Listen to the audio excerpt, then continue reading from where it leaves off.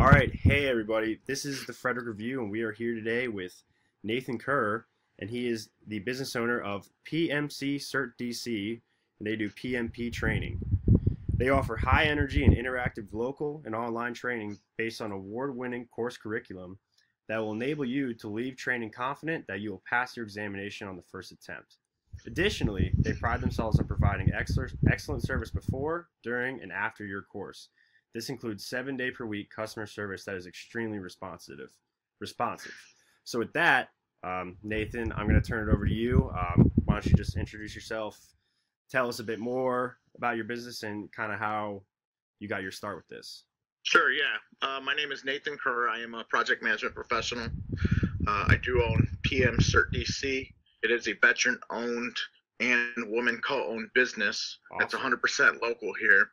I got my start because while I did 22 years in the Army, and towards the end of my career, the Army paid for me to get my certification after graduate school in project management. So the project management professional, or PMP certification, is the gold standard in the industry.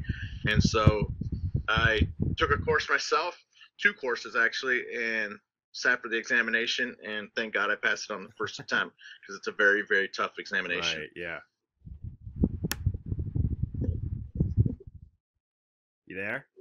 Yeah, yep. Oh, okay, cool. So, um, I'm already looping into the curve. The Frederick Review, I don't own the Frederick Review, but the Frederick Review is also veteran owned. So, Oh, awesome. yeah, that's cool. That's interesting. So,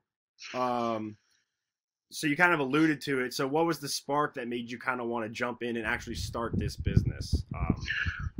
Well, when I had my project management professional certification, I noticed that a lot of people were contacting me. Most of my competition, if not all of it, is either international owned or nationally owned. So they don't have their own instructors in the area. So my competitors actually hire me out to teach their courses.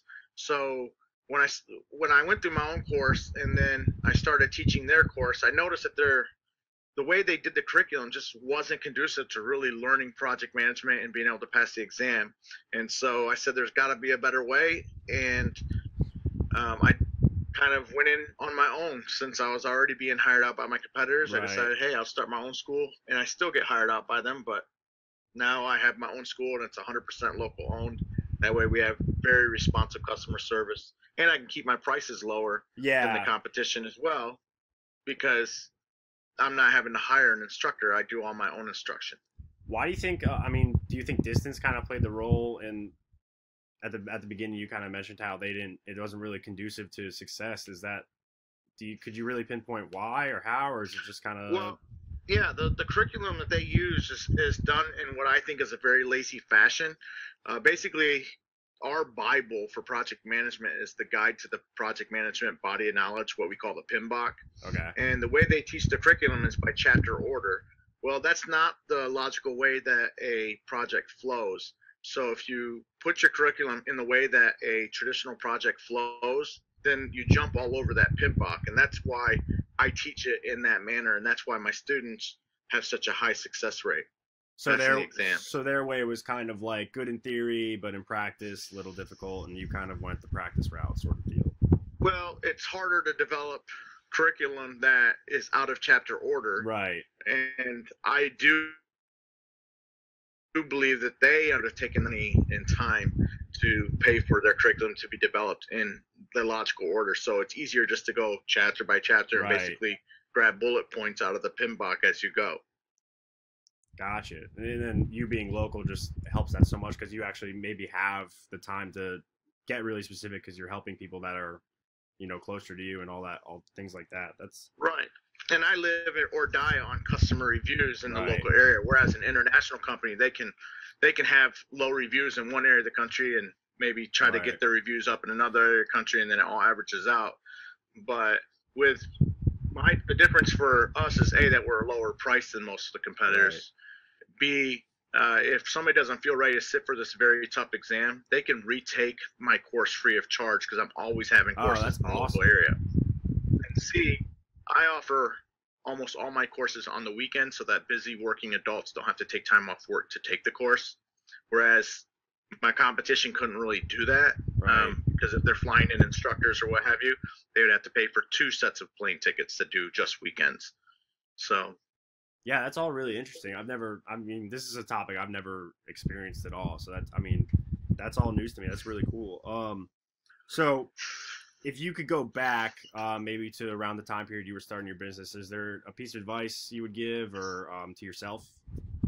yes, never be overly optimistic of what the market is and how quickly you'll be known in the market. Search engine optimization is key. Make sure that you, before you go live, that you start building your presence on the internet to where you start locally ranking, because advertising, even with Google AdWords or Facebook postings, can be very expensive. So definitely get a presence on the internet in your local area first, and make sure that you know what you're doing to get optimized for the local area. That's some sound advice. I couldn't agree more. That's kind of how the world turns nowadays. So through your time running PMCertDC, what has been your favorite thing? Just it doesn't have to necessarily have to be something super specific to PMCertDC, but just being a business owner, what has been your joy? Well, my joy is that, I'm this is mine. So the Right. success or the failure actually literally depends on me, instead of just going in and punching a clock. Um, and I'm a people person, so I really like teaching new students. My classes run 4 days, and every week I have new students, and that's just a So great, just meeting a bunch of great, people. awesome way to meet other new people around Yeah, the area. that is cool. Conversely, I mean, what are some of the things, or what's one big thing that you've found to be the toughest?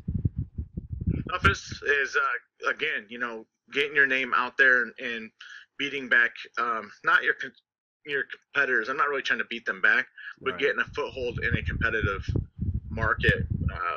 So you know that definitely, that is definitely the toughest part of owning your own business. And then you're not accustomed to living without a steady paycheck. 1 month you can do $20,000 in revenue, and then another month you might make $500. So you have Right. to be able to really know how to save on the good months to cover you until your business grows. You really have to be able to be, financially astute, Requires a lot of planning and things of that nature. which is a Um, project. Yeah, yeah. planning.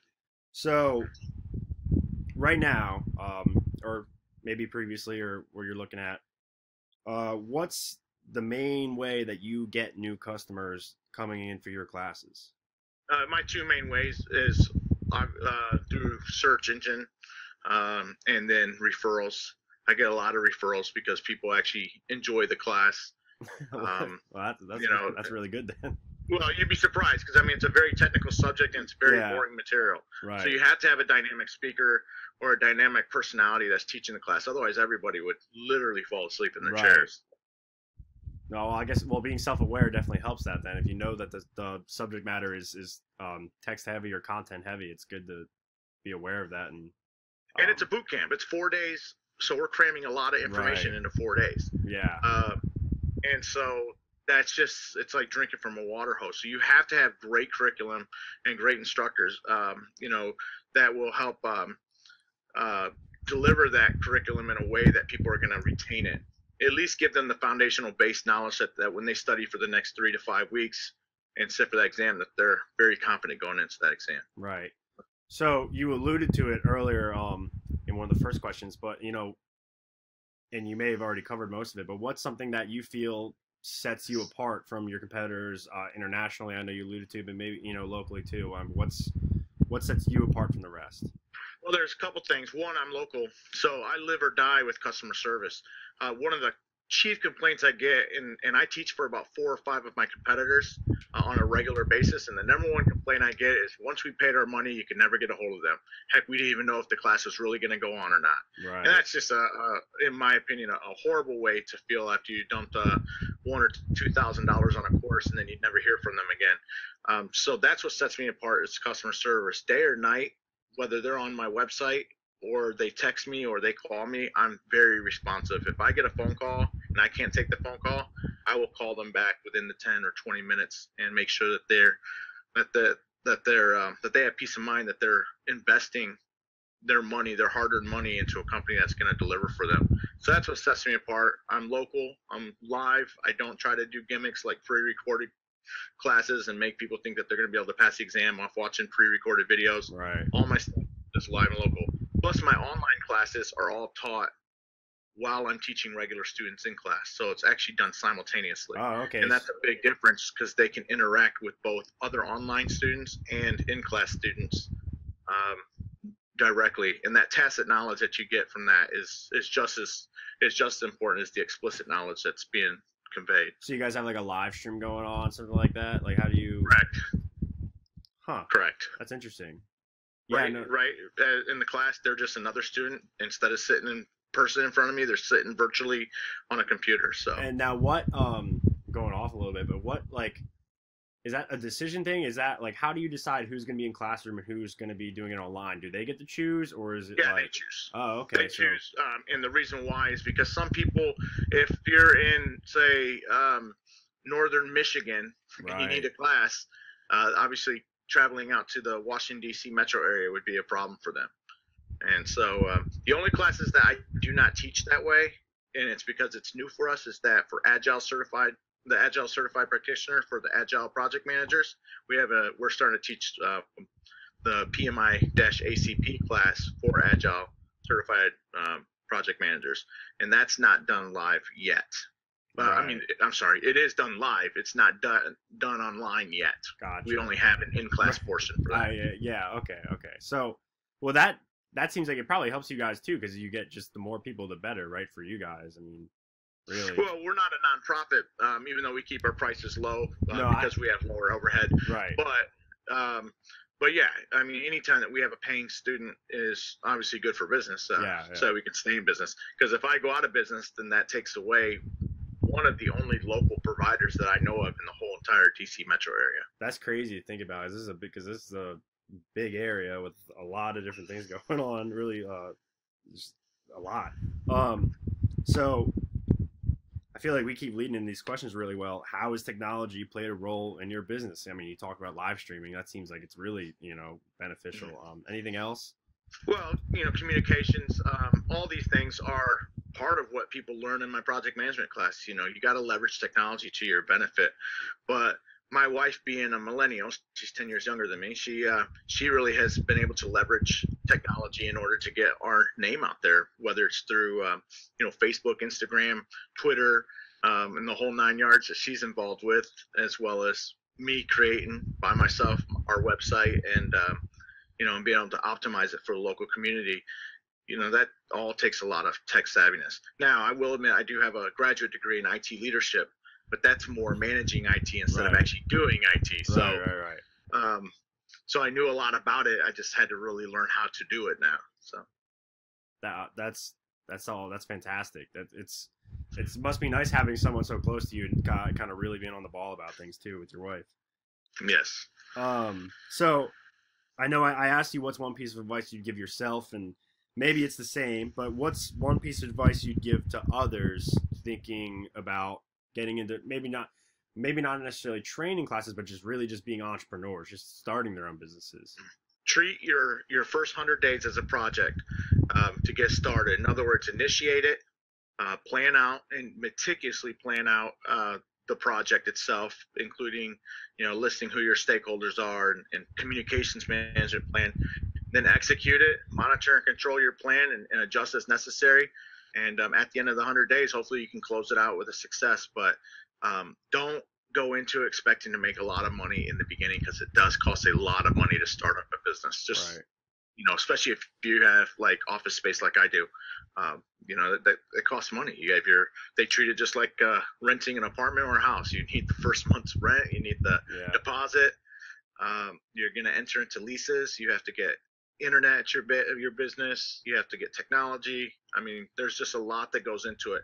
And then second, do what I did. Leverage friends and family to assist you. Do not try to do it yourself. If you're actually starting a legitimate business that's meant to be a livelihood, not just a side business like some people do Amway or what have you. Right. If you're actually opening a real business that's going to be your actual sole source of income, make sure that you leverage family and friends to assist you with some of the grunt work, because you cannot do it yourself. You'll be up all night just Right. thinking about it. That's all really good advice.